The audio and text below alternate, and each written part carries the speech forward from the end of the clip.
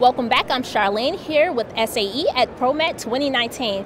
Greg and I were just talking about one of the biggest emerging trends in the food distribution industry, wearable computers.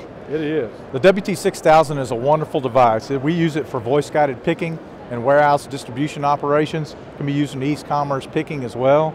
It's a fantastic device.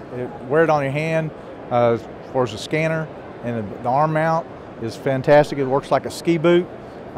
Users like it. It's very lightweight, runs all day with its battery, and it provides accuracy and performance improvements where selectors can make more money throughout the day by picking more product. It's a great device. Thanks for joining us at ProMat 2019. If you have any questions or comments, click on the link below.